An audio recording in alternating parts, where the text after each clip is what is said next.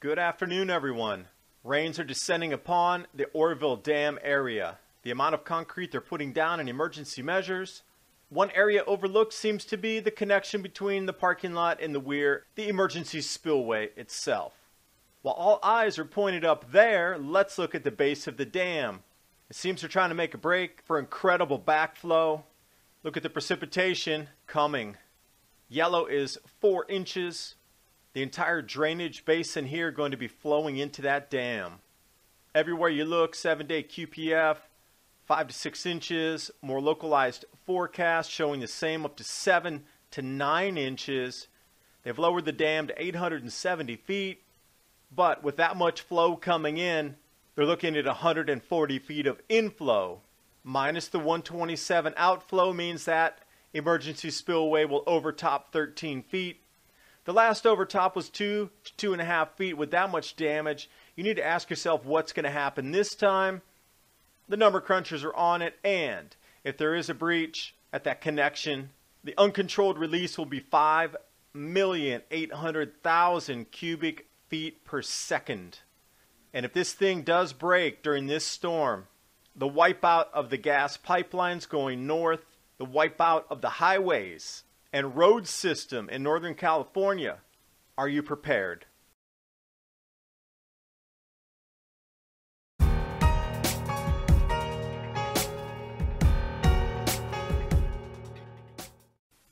Emergency spillway, massive damage control effort to shore up concrete, drop rocks, and do everything they can as this storm descends on that area starting right now.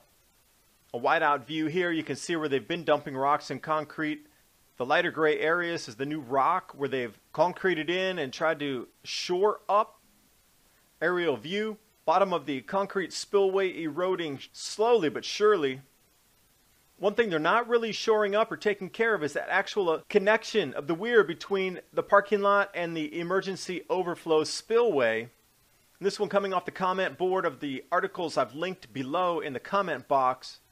The wet side of the emergency spillway, it only looks to be 6 feet deep. Where's this 30 feet that we were told in the news? Also, with all the calculations coming in with rainfall versus the size of the drainage basin and the acreage of the lake, they're looking at 140 feet of inflow minus the possible 127 feet outflow. Means that this emergency spillway is going to overtop by 13 feet this storm. The last overtop was only 2 to 2.5 feet, and it did that much damage. And they were so worried about complete failure of that emergency spillway section that they evacuated. So something that's 3 or 4 times more powerful, what kind of damage will it do this time? And while all eyes are pointing to the top of the dam, let's look at the base of the dam. What's going on down there? Some emergency measures as well. It looks like they're trying to create a break, a buffer from the backflow. So they are intending to let that full outflow roll at 250,000 cubic feet per second on that concrete spillway, regardless of the amount of damage that will happen or erosion. They're really between a rock and a hard place. And I'm not trying to make a joke about that either with showing you this giant boulder rock abutment there, but truly, they're out of options. The forecast amount of rain coming in. Let's look at the progression here. This will take us through February 20th, February 21st. The entire drainage basin will be inundated with water and snow. And if that rain is just above freezing, it's going to create snowmelt. Extended forecast, Oroville, heavy rain, rain, rain, rain. Showers, showers, and more rain. Snow forecast, again, it's going to be at higher elevation, so some of that precipitation will be trapped in the form of snowfall. But when we're looking at February 16th, here's where it comes right now. February 18th, that storm keeps rolling right through. February 22nd, the second storm inundates the area. Again, 3 to 4 inches. And GFS does a good pull on this to show where everything is going to collide with the western coast. And looking at the precipitation forecast from NOAA, showing the same thing, up to 5 inches. The National Weather Service and NOAA combined forecast for Sacramento area This will take you through the 24-hour period rolling through the 16th. More localized 6-day forecast, precipitation up to February 21st. You're getting way up into that 8 and 9 inch areas, up into the windward facing side of the mountain as that storm slams and grabs the peaks. Looking at a little more detailed forecast. Detailed forecast here, you can pause, take a look at between half an inch, eighth of an inch, quarter of an inch, tenth of an inch, half an inch, just day after day after day after day. This is an image of the Feather River watershed. So as this drains out, if this dam breaks, Yuba City, Maryville, absolutely going to be scoured off this planet. So far they've been able to drop the water depths down to about 870 feet, but the inflows that are going to start immediately are going to bring that rate back up slowly but surely. They're going to be battling again to outflow what the inflow is. And when you hear about measurements, 100,000 cubic feet per second is 2.2 acre feet. So you can use either when they're talking about how much they're draining off or how much inflow is coming in. Ice Age Now, Robert Felix's site put some measurements together at 137 feet. Down to 114 feet of inflow. Compare what they can put through the concrete spillway. Back up to the What's Up With That comment board. Calculations over there looking at about 120 foot rise. They are going to need to increase that from 100,000 cubic feet up. And they just really don't know. Is it going to erode backward up the mountain?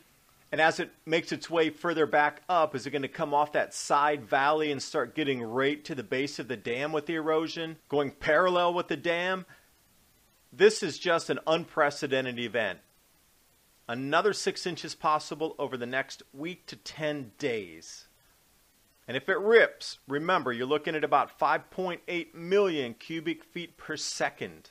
Something 58 times the current flow going down the concrete spillway, unchecked, ripping through that mountain valley and all the drainage basins going out, flooding. You know, flooding is an understatement. Scouring towns, cities, highways, and whatever else is in its way. And for some reason, if they're in their wildest dream able to lower the lake levels to 813 feet, they will not be able to spill any more out. And it will simply fill up from there, and then it'll be a battle against inflow and outflow. And join me tomorrow night when John Casey and I discuss his book, Upheaval.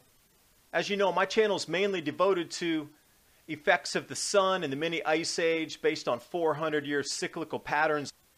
During every grand solar minimum, there is a catastrophic quake on the New Madrid fault zone up the Mississippi River basin.